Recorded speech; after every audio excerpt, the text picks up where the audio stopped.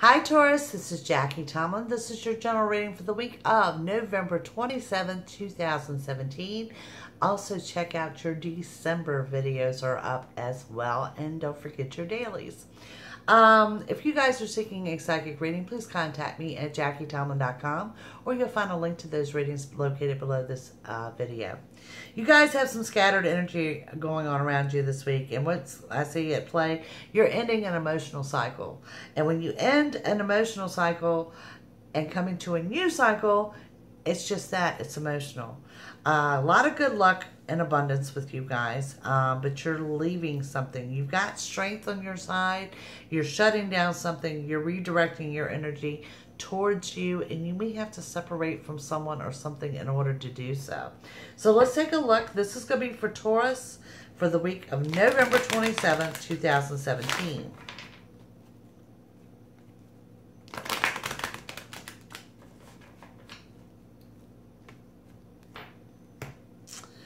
Taurus, we start with the Eight of Wands, followed by the Nine of Cups, Major Arcana of the Lovers, Major Arcana of the Emperor, Major Arcana of the Devil, and the Two of Pentacles. So let me break this down for you guys, and I'll pull you three more. Starting with the Eight of Wands, scattered energy or not, there is an abundance of happiness around you. There is more than one small wish being granted, but to me, it doesn't come in the form that you think it's going to come in. Beside that, we have the Nine of Cups, and you know, I've referred to that as the fat, happy cat. You're in a good spot. Things are going along well. Then we come into the Lovers. Now, if you're in a couple situation, this is going to be the strengthening of the bond. For my single Taurus out there, this is something new coming into play. Now, moving forward, we have the Emperor, we have the Devil, and we have the Two of Pentacles.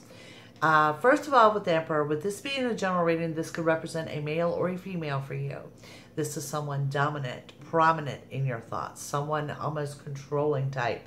The good news is the Emperor is showing here as unexpected offer of assistance, or someone that you haven't heard from in a very long time. Beside that, going back to what I said, that there's somebody that you need to separate from. This is cutting the bond, cutting the chains, moving forward, moving away from that negativity. If it no longer serves a purpose to you, move away from it.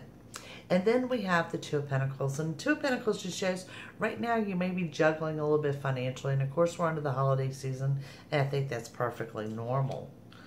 Moving forward, we have the Seven of Swords.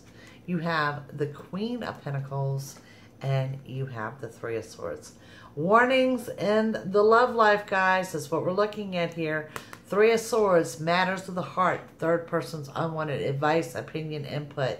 But the Seven of Swords combined with that, no way to sugarcoat this. It's not just deception. It's someone directly lying to you at this point in time. Queen of Pentacles shows stability. You're stabilizing your finances, and you're stabilizing moving forward. Like I said, there is a separation at hand for a lot of you this current week. So what we're looking at that unexpected offer of assistance. We're looking at the Lover's card. There are some problems with the love life there. We are looking at you cutting the bonds with someone. But overall, you're not looking at a bad week. It is a week about getting what you want. It just may come into play in a different manner than what you have envisioned.